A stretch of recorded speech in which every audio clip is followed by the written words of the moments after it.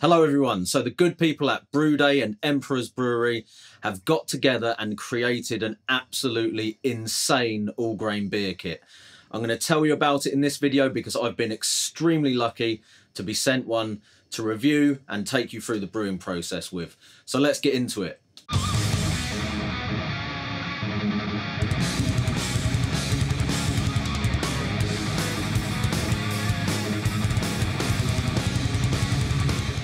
So normally with these type of videos, I would do a grain to glass approach and you'd get to see the finished product at the end.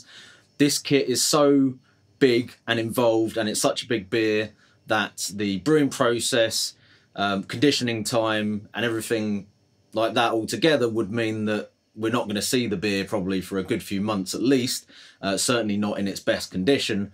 So I've decided to break the video up and this will be just like a little intro showing what the kit kind of consists of up to a point without giving you the full recipe details for obvious reasons, and just discussing some of the processes that you're going to have to do if you do choose to purchase and brew this beer.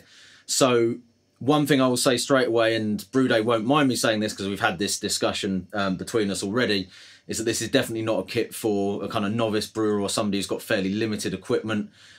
There's lots of complex processes involved in terms of adjuncts and special mashing techniques and just, yeah, dealing with a very complex and detailed recipe. The recipe sheet and instructions, even for me, took about 3 reads through to kind of get a general idea of how everything was going to work in there. So it is pretty complex and it's going to take a pretty good kind of base knowledge of brewing in order to be able to do this successfully. It is also expensive, so there's a hell of a lot of premium ingredients here. One of the great things about Emperor's beers, clearly from the look of this kit, is that Damien uses all natural ingredients rather than flavour extracts and things like that, but obviously that's going to have a knock-on in terms of the price, and it's there's a lot of grain in there as well for a start, lots of yeast and lots of adjuncts going in. So the price for this one currently on their website is £129. This is a 22.5 litre kit. Whether or not you think that is a reasonable amount of money for this is up to you, but I think if you work out what everything costs in there, it's not, you know, unreasonable essentially. And again, you definitely don't want to be throwing that amount of money around if you're not sure that you're going to be able to get a decent result out of it. So just a little sort of yeah, preemptive warning on that front. This is about as complex and involved as an all-grain recipe kit can be. So I'm just going to get all of the ingredients out onto the bar here, if I can fit them all on there, and give you a quick overview of everything that's in the kit and some of the processes that are going to be involved in making the beer with those. Right, there we have it. It's an absolute monster of a kit. Look at all of this stuff that has got to go into this beer.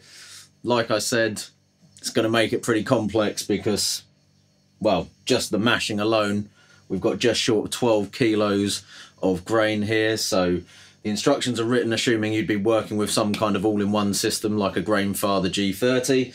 And in order to get a mash this size through, you have to split it in half and do a reiterated mash. So you're basically mashing in the second batch with the work from the first half of the first portion of the mash. Let's talk about the other stuff that we've got in here. So we've got toasted coconut. That smells absolutely amazing coming out of the box already. We've got a decent quantity of vanilla pods there. So I think there's about 8 to 10 in that packet. That stuff's not cheap these days either, is it? We've got cacao nibs, about half a kilo of those, I think. We've got 4 packs of yeast. The ABV on this beer potentially is between 12 and 14%. So we've got some Mangrove Jack's New World yeast, which is probably there to give a little bit more of the character from that yeast, and then some US05 as well, which has a slightly higher attenuation. I'd imagine that's there to really try and yeah, get the beer fermented down. We've got 3 bottles of honey, totaling about a kilo there as well. Pre-measured hops. There's a surprising amount of Citra and Pacific Gem in this, so there's actually some New World kind of hops going on at the end as well. We've got this fancy blueberry puree stuff here, 2 packs of that. I've not bought any of these kind of purees myself, but I think these are quite pricey. These are kind of premium brand products. And then just hiding at the back there, we've got a kilo of muscovado sugar as well, which along with the honey is, again, going to help just to get that beer fermenting down to a suitable level. The instructions we've got here are very detailed. As I said, it took me quite a while reading through these to kind of get a general gist of how the beer is going to be brewed. I've already mentioned reiterated mashing.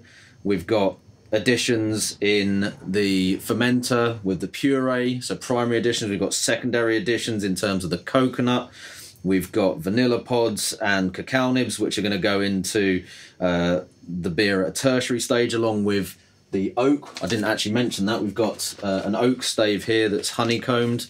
So this is from Black Swan Cooperage, medium toast white oak, and that's a measured quantity specifically for a 5-gallon batch, so that's kind of cool. So yeah, there's a lot going on there, and one thing that I probably didn't make clear is, as well as the equipment for the actual brewing, as far as packaging and being able to manage this beer between these various stages and additions, you're really going to struggle if you don't have a kegging setup or something where you can do like closed transfers and stuff like that. Otherwise, you're going to be running a very high risk of oxidizing this beer.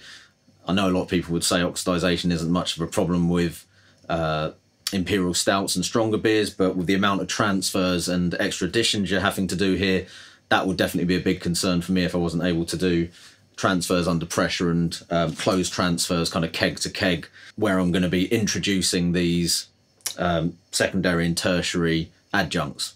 So that's it. I'm going to be trying to get this beer brewed as soon as possible.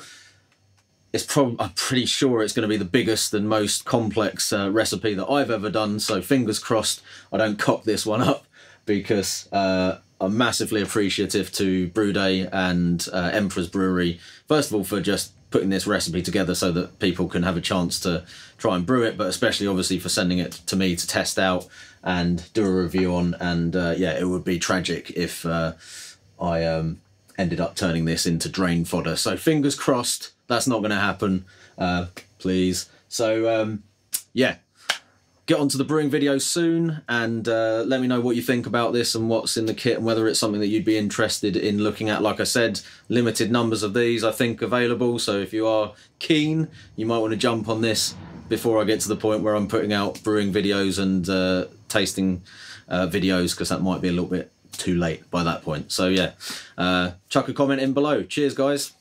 I'm the dude, so that's what you call me, you know?